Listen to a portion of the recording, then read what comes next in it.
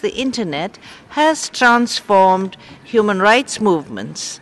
States can no longer exercise control based on the notion of a monopoly over information.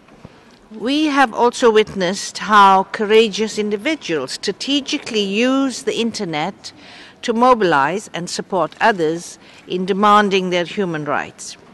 I'm concerned that websites continue to be blocked in many countries, either permanently or through the use of just-in-time blocking during specific periods of political significance.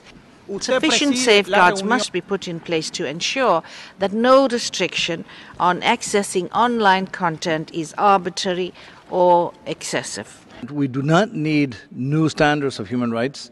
The standards exist. Articles 19 and 20 of the ICCPR are very clear, and all the other standards of human rights doctrine and human rights principles apply online as they do offline, whether it be through oral word, written word, or art, or any other form of expression. It can have the same basic principles. As the world is moving online very fast, big time, then the freedoms and the human rights that we cherish in the offline world must be protected in the online world.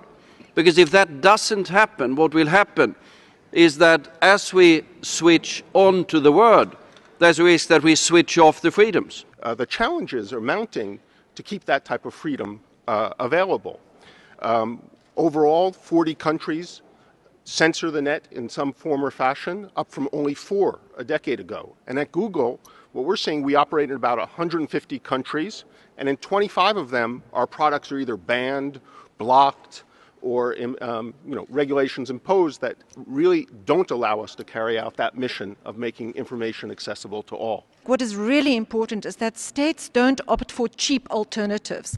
And I would say that restriction is in effect a cheap alternative and not a sustainable one. In the long term, you do need rule in law and good, fair law enforcement. Internet has to be seen also as a necessary element for other rights.